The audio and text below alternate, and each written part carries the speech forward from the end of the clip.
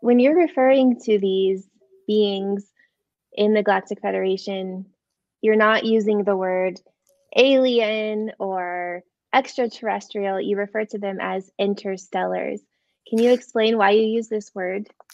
Well, it's a word, and I don't know if I don't think I came about. It probably was given to me, but it's a nice phrase. It captures all sentient beings of the stars. All that actually would include us, and it doesn't have any negative attachment to or any fear attached to it.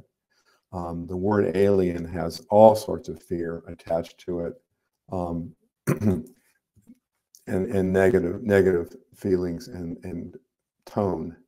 Extraterrestrial is much better, but it is also, again, the phrase is saying someone not from Earth. So Right. it's Earth-centric. So interstellar moves past that and just is inclusive of all sentient beings that exist all through, and I keep using universes and galaxies because that is the truth of it. My understanding is that it's in fact infinite, which we humans have a very difficult time even begin to conceptualize what that really might mean, such as it were. But that's why I keep saying it that way.